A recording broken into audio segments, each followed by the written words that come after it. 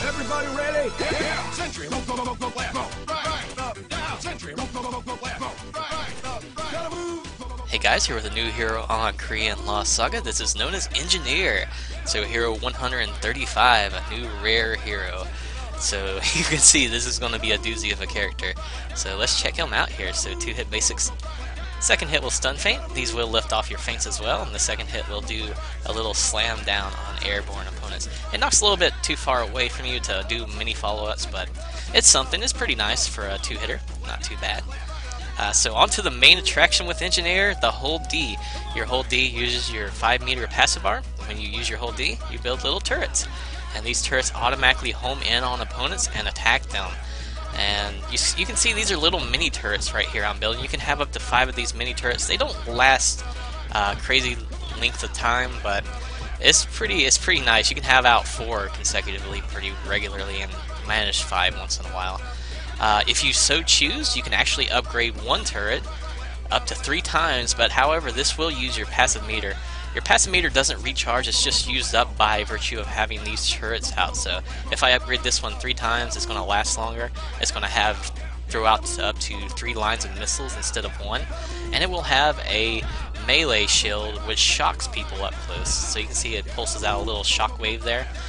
So that's a good advantage behind doing the 3rd turret there. Second turret, let me just show you the missiles here. So it fires out one little stream of missiles if you have it on level 1.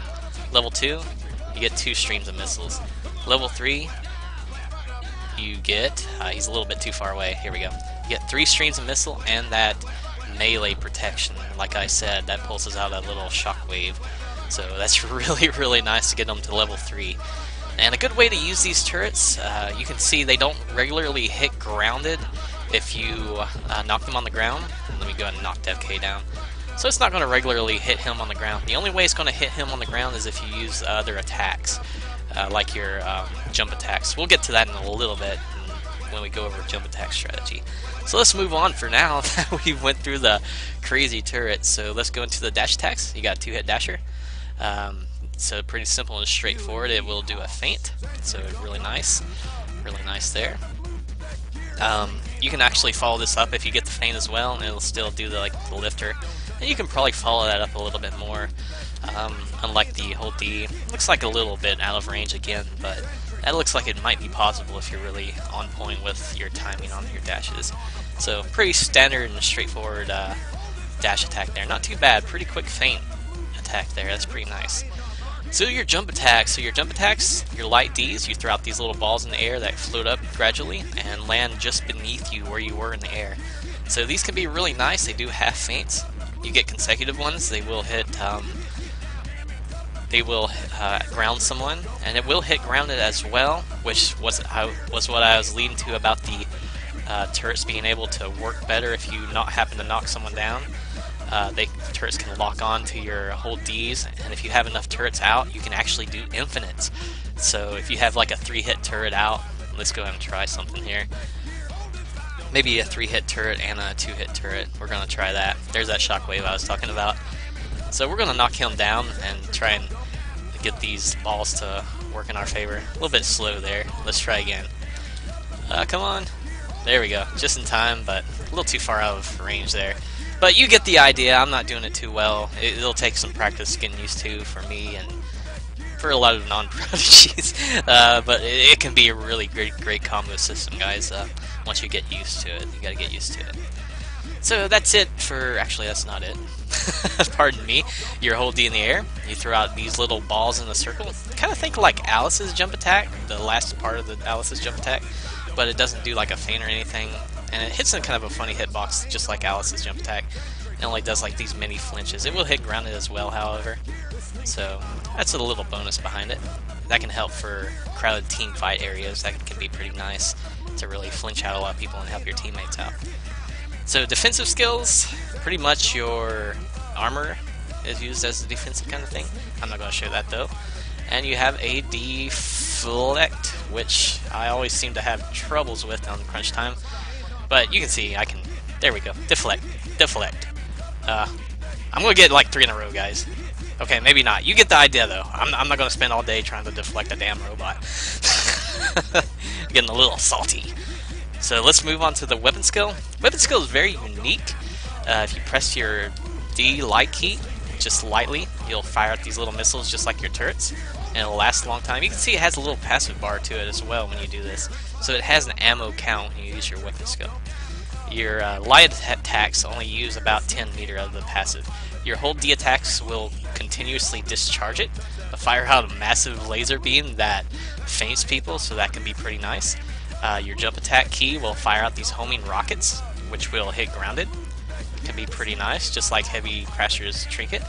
So that's pretty nice there. I forgot how much the passive there costs. I don't know why I'm using the turret there. So it uses 20 meter of your passive if you use the homing rockets.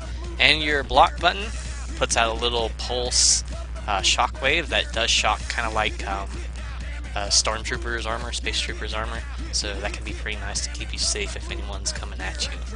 So yeah, pretty good stuff there. So moving on to the armor skill. Armor skill, you put on this little time thing. If you take it off prior to it exploding, it's just gonna keep the cooldown where it's at. You can see the cooldown ticks down, and you explode. So that's kind of an older armor, so some people should be pretty familiar with it. Helmet, throw out 2 little time bombs. Pretty neat. They both explode gradually. If you stick 2 on at a time, it's just gonna do 1 explosion. So hold on to one if you latch one on, and then follow it up with another one. I just completely messed it up there, but the idea there is to stick it on, but sometimes you can catch it if you throw it out on the ground. Your trinket, very nice trinket there. You can put a little homing trinket down, and it'll hit people jumping around you, but they can't block it. But it is nice to set up a lot of neat combos, so it's pretty effective. I've seen some people with pretty high cooldown on it get some easy free skills off of it, so yeah, pretty cool. So that'll do it for Engineer here, guys. What can you say? This mechanic is really crazy. Build up a few turrets, maybe do 2 turrets at 2 build, and then do your 1 turret over here or something. And then maybe you can go into like some jump attacks and you know, just do some crazy stuff. Keep them pinned down by all this. Here we go. Dropped it a little bit there.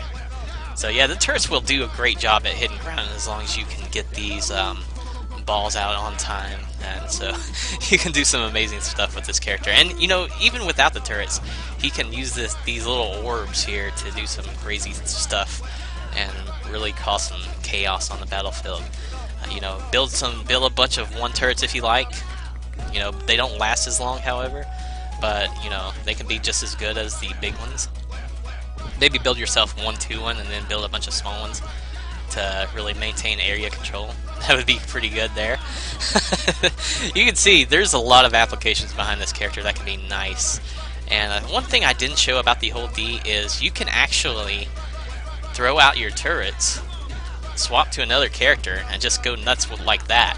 Have a character with like a guard breaker or something, and when you swap back, guess what? Your passive charge is there. If your turrets deplete, your passive charge is back even if you swap back. There's no charging on this character. His turrets are always available, so you can do some nice stuff with him. It's just really, really crazy. Really, really crazy. So, you know, you lose your turrets, swap back to the character, build them, go into something else if you like. Just do some nuts kind of things, guys. I'm like stammering all over my words here, just in awe of this thing. So it is a great character. You know, the melee is nothing to scoff at. The melee's good, the jump attacks are good. Having a deflect is always useful, so he can still do the initiative. He's got a pretty great dash attack that can really surprise people. What can you say? This character is it's just over the top crazy. So yeah, hopefully you guys enjoyed the video. I thank you guys for watching, and I hope to see you next time.